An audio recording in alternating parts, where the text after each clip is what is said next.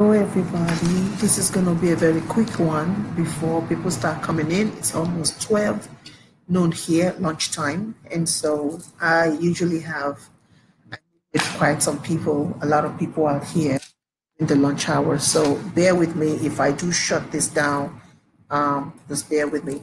All right. So I wanted to answer the question that Linda Julie asked. This is, what is the difference between moving out of season and creating an opportunity? I've been praying a lot about that for God to just reveal exactly what needs to happen. This afternoon, I'm just going to share a little bit of it, and then maybe later on when I'm back at home, I can share some more, or maybe tomorrow.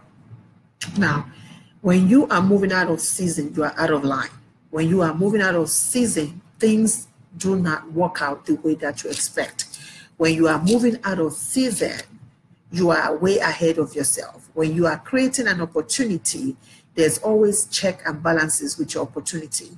When you are creating an opportunity, there is a blessing that is attached with that. And here's the thing. When you are creating an opportunity, you just don't go out on your own self, just like go on your own energy and go out without really looking at the balance and checks. For everything that we do in our lives, there needs to be a balance and there needs to be a check. And so when you know that this is an opportunity that you're creating, there are some balance and checks. There are some people in your life that will be the balance and checks for you. You're not just running out and saying, well, God said to do it, and so you're just going to do it. But there's always people along the line that gives you that balance and checks. They might not be people you want to hear from. They might not necessarily be people that you like, but they will always, there's always a way that there's confirmation in things that you do, right? A lot of the things that I do, I always have confirmation before I move. Now, let me tell you this. I have made errors in my lifetime. Oh my God, whopper, bazooka kind of errors, because I've just felt it that, oh, well, if the door doesn't open, I'm just going to ram my head through the door and just open it myself. But I've never waited. Those opportunities, I've never waited to really hear other people say, you know what, I think that's what you should be doing. I've never waited to hear that confirmation. I've just said, okay, if God said it, that's it. And I end up ramming my head and I come back and say, but God, you said it. But the thing is, yes, he said it, but he didn't tell me when. And this is where balance and checks come in, because the when might not necessarily come from you. It might come from other people. And so when you are creating an opportunity, you are creating it based on the knowledge of what God has shown you, based on the knowledge of what he has confirmed. And so you are creating an opportunity. When I started on YouTube, right, I tried to create opportunities for myself on TV, in the TV here. I was in the TV in Nigeria, so that was not an issue.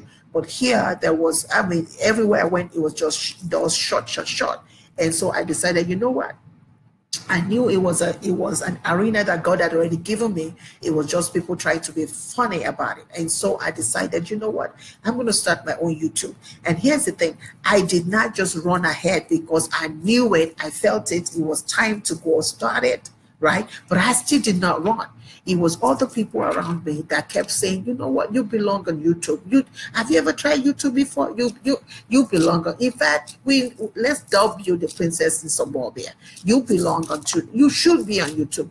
And so when people start coming around telling me what is like, oh wow, wait a minute.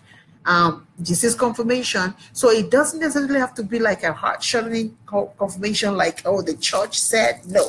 It could just be anybody around you that know who you are, know what you're worth, and know where God is taking you. And all of a sudden, they start dropping those confirmation. Creating an opportunity should be created on a platform, knowing that, number one, this is what God wants for you. Number two, this is the season for it. Number three, you're not falling out of line. You're not stepping on everybody. You're doing it because you know it is time. And number three, there is confirmation outside of your own head. Do you hear me? There is confirmation outside of your own head. Right? And then when you're moving out of season, things will be whacked. I'm telling you, when you move out of season, that same thing that God has given you can be distorted. And before you know it, people are not really seeing it the way you wanted them to see it, but they're seeing it kind of like an off way. When you are out of season, you can take the plans that God gave you and distort it in such a way that now people no longer understand that gifting, right? When you are out of season, there's something inside of you that tells you something is wrong. But a lot of times, if we're quiet and still enough, we will figure out whatever it is that is wrong. And if we are not the one figuring out, if we have our skates on and we're just going, right, all the people around us, we put a break to it and say, look here, I think something is off with what you're doing. You need to take a good look at it again, right? And when people tell you to take a look at it, you have to be open.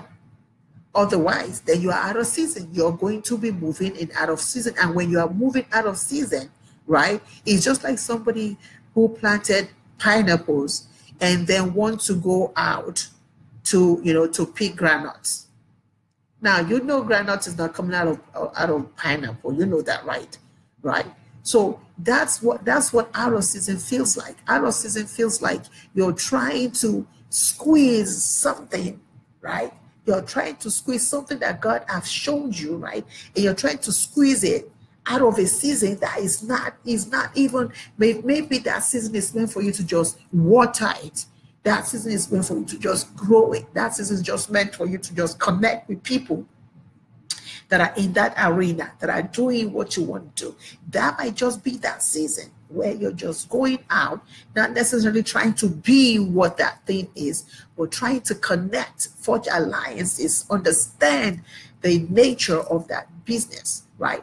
And so, but if you run ahead and do not allow the process, do not take time to learn the process, then when you're out of season, your body will tell you, your money will tell you, every part of you will tell you, trust me, I've been there, done it, I wrote a book on it, and I'm about to write another one on it, right? So it's important for you to understand there is a difference between moving out of season and creating an opportunity. When you create an opportunity, ensure that the opportunity that you create, you're creating it because of the knowledge that you already know that God has given you. You're creating it on the process that you have learned, because creating an opportunity doesn't mean you have to climb and, climb over a process or drop a process, avoid a process, right? When you're creating an opportunity, it simply means that you're learning the process. This is where creating an opportunity starts. It starts with learning the process. That same process that people that are out of season avoid. You sit in that process and you learn it. And if how long it's going to take you, then that's how long you're going to learn it. Because here's the thing. It might take you 7 years. But on the 7th year, my goodness, when you come out, people will be looking at you and say, oh my God, this is an overnight success. Now, you're not an overnight success, but people will look at you and say, my goodness, she or he is an overnight success. The difference, moving out of season, you will know it. Your spirit will know it. Everybody around you will know it.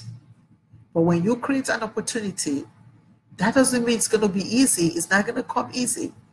But you know you can be in peace knowing that you forged ahead, learning the process, mastering the process, right? So that you can manifest that opportunity that you're creating. Never, never run ahead of God.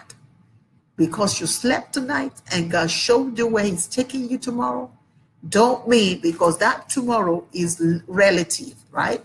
Tomorrow is relative. Tomorrow doesn't literally mean tomorrow. Tomorrow may be 10 years down the road. Tomorrow may be 20. Tomorrow may be 5, and it may be 5 seconds. Only God gets to determine what that tomorrow is. There's nothing wrong in creating an opportunity, but make sure that you're creating it on a platform of Jehovah God Almighty.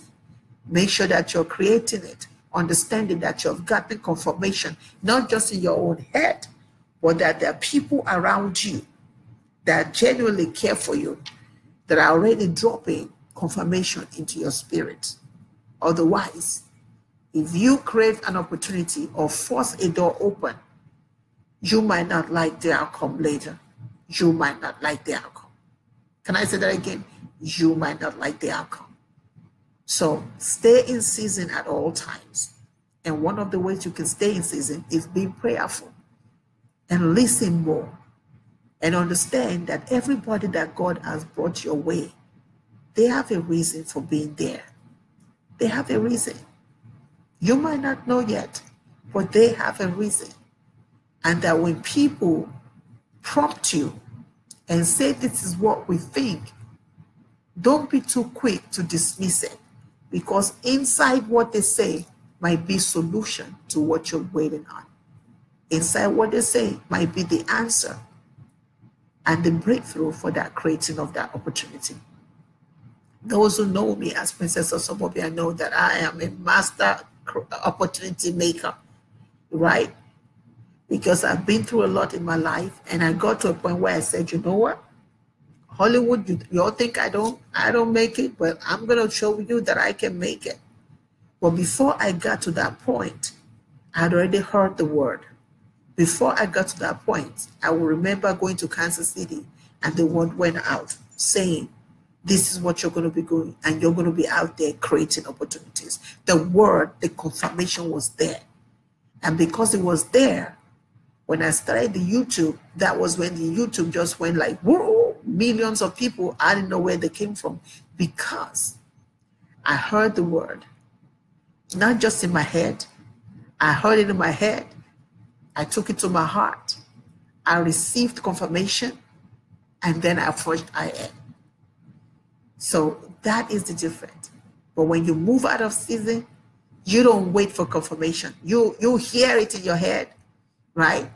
You quickly grab it to your heart, but you never wait for confirmation. Ooh, that's a good one right there. That just dropped. You don't wait.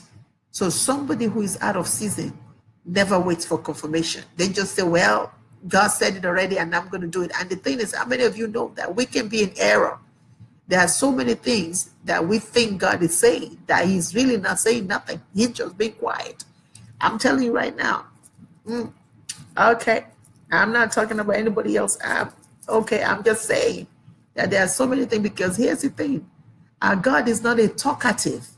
A lot of times, most things that we say, he be talking. Dude, not be talking that. He's just quiet and just wants you to be still yourself. And so that's why it's important for us to have that checks and balances, because our heart speaks, right? Our heart speaks what we desire often. And if we're not careful, we're not able to discern between when our heart is telling us what we desire to hear versus when God is actually speaking. And so for you to know that God is speaking, then that confirmation is important. That confirmation is important. A lot of the things I've been successful at in my lifetime have simply been because the ones when I've actually had to wait. When I think about some of the things that I've really bumped at versus the things that I've been successful at, the ones I've been successful at have been the ones that I heard it. God told me, I received it in my heart, and then I waited. And waiting, serving, doing whatever I need to do, other things, mastering my brilliance until the confirmation came.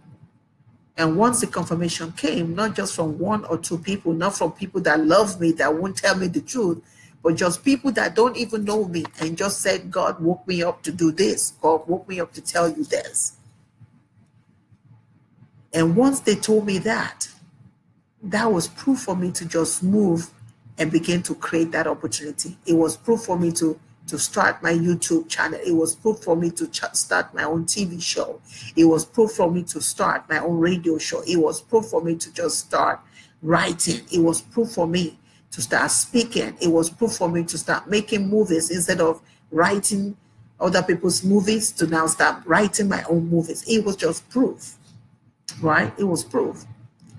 And my very first movie, I didn't wait. I heard it. I received it because my heart wanted it. I ran ahead of God. Instead of me to sell that script, I tried to do something else with it, and it was a disaster. Y'all hear me? and it was a 6-figure disaster, a high 6-figure disaster. Don't do that. Don't be like me. This is why you have mentors, so that they can teach you what not to do. So don't make your mistakes expensive ones. All right? Don't make them expensive ones. Once you've heard it, wait. That's what's going to separate moving out of season and creating an opportunity. Because when you're creating an opportunity, it might look good. I mean, usually that's what happens. It starts off real great, and then it stops in the middle because you skip the process. Wait. So God bless you, Linda, and everybody else. I hope this is a blessing for you. And I will talk to you soon. Bye-bye, everybody.